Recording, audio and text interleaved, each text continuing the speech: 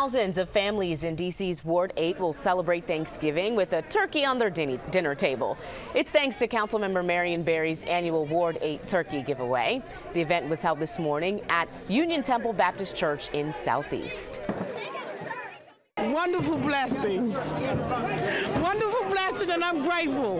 This is a good turkey. I'm blessed for it. Yeah.